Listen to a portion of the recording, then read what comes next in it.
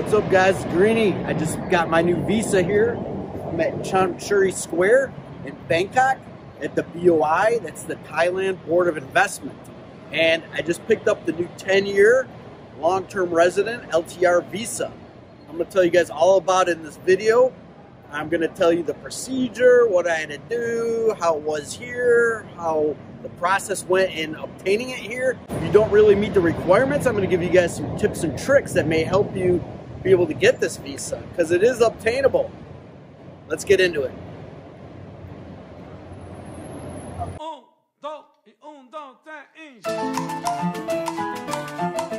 Alright guys, back home now. Let's get into this visa stuff. So this LTR, long-term resident visa, it's a visa, it's a retirement visa. I wouldn't call it a resident visa by any means. It's just a hybrid, very good, what I think is the best visa out there right now for retirees. If you can meet all the stipulations, which there are a few, you know, not everybody's going to be able to get this. But there are some ways, you know, that you can maneuver your finances around a little bit to be able to qualify for this. I'll get to that at the end. But let's start now. I'm going to break it into 4 sections. Like I said, the last section is going to be a couple of tips and tricks to help you financially maneuver yourself to maybe be able to qualify. The first thing I want to get into is the benefits that this visa has. The second one will be the application process, what I had to do to get it. The third will be, you know, when I went and picked it up, what you have to do to physically get the visa in your hand. And like I said, the last one, we'll get into some tips. So number one, let's start off with some of the benefits. So what was very intriguing to me and what really stuck into my head is, if you get this visa, you don't have to do 90-day reporting. Nothing is worse to me than having to go wait an hour, 2 hours, 1 hour, however long the line is at immigration. It's pure hell. With this visa, you only have to report once a year. But if you leave the country and you come back in, that counts as, you know, reporting. So like me, I go, you know, trips all the time, whatever. Or if I go to America, you know, I'm always going to go somewhere at least one time a year, more than likely, you know, unless there's another pandemic. So I'll never have to go to immigration again. And to me, that was the number one benefit. Now the price is 50,000 baht, which you may think is a little steep, but this visa is a multi-entry. So if you were to get a multi-entry O visa every year, that's 5,000 baht. Times 10 years, that's 50. So it's really a wash, you know, unless you think, oh, I'm only going to be doing it for 2 years. But if you're committed, and, you know, I bought a property, so I mean, I'm committed. I got married, I'm committed to Thailand, you know, for at least the next 10 years. So it's great for me. A few of the other benefits that really intrigued me was you get the fast track at the airport. If you're leaving, it's similar to what you get with the elite visa, except for the elite visa, somebody meets you there and actually takes you through everything and gets you. You go on a little golf cart to the airport. It's a little quicker. You get lounges. This one, you get to go in that special fast track line, which will speed things along a little bit for security and immigration. That's not bad. You also get permission to work in Thailand. So you can apply for and receive what's called a digital work permit. It's only 3,000 baht, so like $100 a year. And you can work. Now there are limitations. You can't do a job that like a Thai person is going to do, but you can if it has to do with technology or some different things, like maybe building a website or doing some online presence. You know, different things that will not interfere with a Thai person's livelihood, like certain sales positions or food vendor. You can't be a food vendor. You can't do things like that. You know, there's certain things you can do. There's certain things you can't do. You know, you can read up on that yourself. They also removed the 4-to-1 Thai to foreigner ratio. So you could just go ahead and get this if you want. If you decided you wanted to work for some company here that wanted to hire you, it makes that process a lot easier. They can just take the paperwork, submit the application, everything right to the BOI, and you'd be able to work. So that restriction that you have on the O and the OA visa of not being able to work, that's you don't have that with this visa. A few other things that if you are going to be working and you're still, you know, you're making income in America or Britain or wherever, and you're making some income here, the income that you earn out of the country, you don't have to worry about. You just file that in your own country. You don't have to file that here. Also, they have certain percentages that are a little better if you're under this program, as far as the percentage of tax you have to pay if you end up making that much. And the last benefit is instead of just dealing with normal immigration, different things, you can go, if you're in Bangkok, to the BOI, and they will take care of a lot of stuff. It's like a concierge. And I'll get to that in the last step, where I actually go and get it. I'll talk about that. So the second thing I want to talk a little bit about is the process. So you go onto the LTR BOI website and you apply for this. And there's certain requirements that you have to have. So I'm not going to get into the, there's 4 different types of visas. 2 have to do with working and starting companies and different things. I'm not getting into those. I'm just going to get into the retirement visas. One is called like a wealthy global citizen. So with that one, you have to have $1 million in assets. That's U.S. You have to invest $50,000 in Thailand. It can be in property, bonds, different things, and make $80,000 a year, something like that. I don't know. I didn't go that route, but you can look into that. And both these have this other requirement with insurance. I'll get to that. And the second one, the one that I did, you have to show $80,000 a year income, or you can show $40,000 a year income, and you have to invest $250,000 into Thailand with the bonds or property. So if you were to buy a property here that's valued at $250,000, you can use that. You can write that in and get that visa. Then you only have to be showing an income of $40,000. Like if you had a $40,000 a year pension, they would accept that. The other requirement with these is you have to have insurance, and you have to prove that you have insurance. And it's not just some BS. Like, they really made me submit a lot of paperwork with this, and you either have to show that you have $50,000 US worth of insurance, or you have to have $100,000 US in a bank account here, just in case something happens. So you wouldn't have to have insurance if you kept $100,000 a year or $100,000 in a Thai bank account.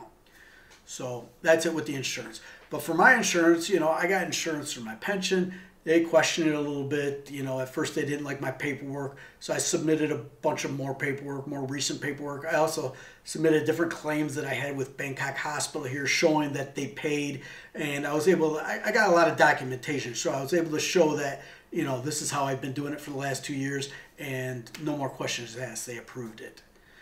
When you do the application, they ask a lot of different questions, like your education, marriage status.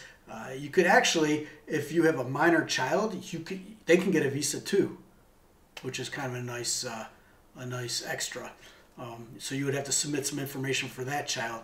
But I believe that during the processing, they'll run like a little background check, make sure you don't have any criminal history or anything like that here in Thailand, and then you get it. I mean, it's not, as long as you fulfill the requirements, it's not that complicated. It's just having the right amount of money. Really, it's just about money, having the money here. Third part of the process, I went there to get it. So I get an email and I check online, bam, I'm approved. Okay. And so I had a couple different documents I had to print out, and I just took them there. I had to make an appointment online. I had to go to Bangkok to the BOI to pick this up. Now, if you're out of the country and you're applying for this from America, you can take care of it at the embassy. I'm not sure if you actually have to go to like DC or Chicago, the consulate, to get it, or if, they'll do it by mail. But I'm pretty sure you may have to go in to, whatever your closest consulate or embassy to pick this up. But anyways, in my case, I went to Bangkok. One thing that you do have to do is, if say you got a different visa, say you have a marriage visa, okay, you have to terminate that. And when you get approved for this, they give you a piece of paper, it's in the package online, and you can take that into immigration and they'll cancel your visa, and then you can go pick up your 10-year visa. The only visa that you don't have to do that on is the O visa, which is the one I have, the O retirement visa. You don't have to cancel that. They just take care of all that when you go pick up the new visa.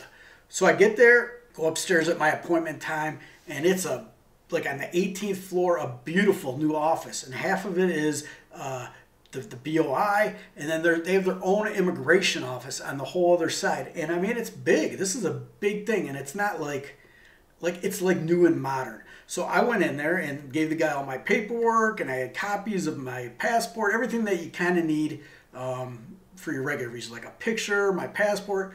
But he just has you sit on these nice leather sofas. It's very comfortable, very nice there. He runs over the immigration, does everything. When he was ready for me, he took me over there, had them take a picture of me, took me back in the room. I relaxed for a little bit, had my coffee, called me back in. I paid for my visa. When you pay for your visa, either you got to use like the Prompt Pay app, with your banking app for Thailand, just a Thailand bank, or have cash in Thai bahts. That's the only, you can't use a credit card or American money. English money, anything like that. It has to be Thai baht, cash, or Thai banking. They'll give you a QR code and you just pay for it. So that was all done. Then I went back. Then when it was ready, he called me back in and the lady gave me my visa. It was all stamped up and I was ready to go. I didn't have to leave my passport, nothing. I was just good to go. And I loved it. I mean, they took care of me like I was a king. So for the next 10 years, if I have something I have to do that I think, okay, if I got to go to Chonburi, I know it could take a long time. If it's long lines, if I hear about that, I'll just go to Bangkok, hang out for a day, just go there and let them run around and take care of it. It's like a concierge. They take care of everything for you. So really nice people. I really liked it. So it worked out really good. I was really happy with the process. A couple negatives, not so negatives, whatever. After 5 years, you have to reapply. Now, you've already paid for it. You don't have to pay again. That 50,000 baht pays for 10 years. But what you do have to do is show that income again, show your insurance. They just have to verify that everything is still up to date. And then you get it again. Now, in my case, my passport expires in like 4 years. So I'm going to have to arrange. I'll do it here probably. Just arrange with the embassy, get a new passport. When I get that, I'll go to the BOI. They'll run over the immigration, everything, restamp everything, and I'll be good to go. They said it's an easy process. In fact, immigration even stamped like the date. They saw my passport's expiring and they put, that I need to go in there, get it restamped and everything when I get the new one. All right, on to the last thing. Just a couple tips and tricks to help you get this if you need, if this is the way you want to go. Which, if you can get this and you're going to be here a long time retired, this is great. I think this is the way to go. But the income, $80,000 a year for a pension, that's a lot of money. But what you can do is, if you have a property, say wherever you are from, and you're renting it out, or you haven't rented it out, but you're not going to be back, rent it out. And you can use that income. You can use your rental income from your country as part of this income. So say your pension's $50,000 a year, and then you're making another $15,000, $20,000 a year from renting a house. That all adds up. You can also take other investments you have. So in my case, one thing I did is I had an additional investment outside of my pension.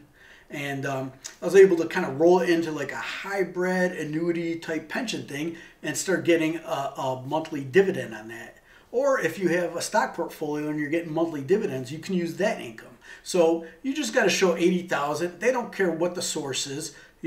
Obviously you got to prove it. You got to show it. You got to show the documentation. I had to go for my rental and show, I went through all my Zelle statements. Zelle is like a way to pay in America, but it's all documented in my bank, and I got all the monthly statements and, showed, and I wrote a letter saying, this is my tenant's name and this is how she pays, and showed it going into my account every month, and it was fine. Everything worked out great. You can do it, maybe, if you can just find a bunch of ways to move investments around and whatever, you can do it. The other way is if you have $1 million, you might be able to do it that way. Look into it. It's a great deal. Like I said, one of the best things about this visa is if you want to do some little, somebody that owns a company, they need you to, lend your expertise to something. You want to do a little work in, or a little extra money here, or, open your own company like I have. And, if there's certain aspects of it that fit into this criteria, you can do it. You can do it. All right, guys, if you enjoyed the video, give it a thumbs up. If you have any questions,